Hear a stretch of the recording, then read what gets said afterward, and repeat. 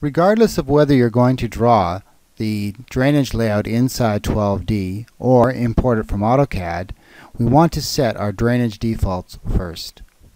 Moving up to the Design menu, down to Drainage Sewer, is the first time we've taken a look at our drainage menu. Clicking on the Drainage menu once again, we're going to pin up the Drainage menu just because we're going to be using it for the rest of this project. Now, setting the defaults, I'm going to walk right on Defaults, and we're going to be using the top three defaults.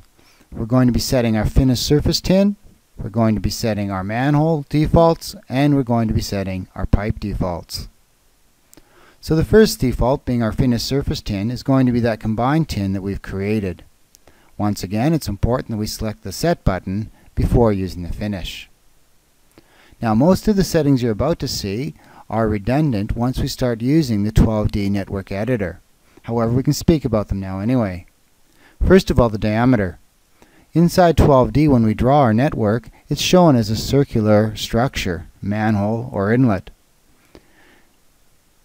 When you do your pit schedules, you can substitute this diameter for a length and width of a rectangular pit.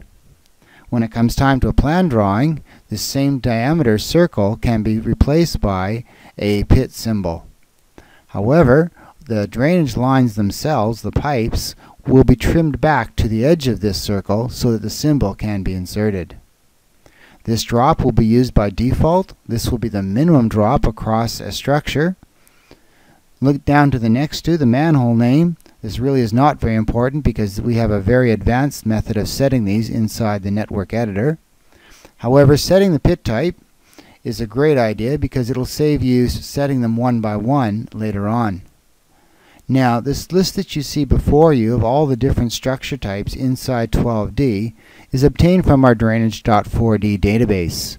You can customize the order and the names of the manholes and inlets inside this database, and we'll do that at a later time.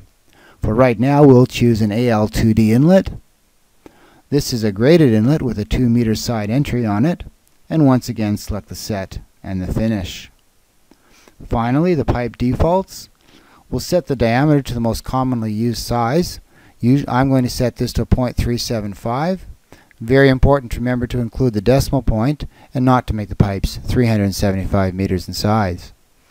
The minimum grade is 1 in 100. We'll leave that as is. And the minimum cover, this is measured from the obvert of the pipe up to the surface level. Now, it's always important whenever you enter a cover inside 12D to include a little bit extra for the thickness of the pipe. So I'm looking for a 0.6 meter cover, but I'm going to include an extra 50 millimeters for the thickness of the pipe. Now, I'm not going to be using PVC pipes. I'm going to be using reinforced concrete pipes, class 2s. Once again, that drop-down list is defined inside the drainage.4d file, and you can customize the name and the order of the files. Selecting the Set and the Finish.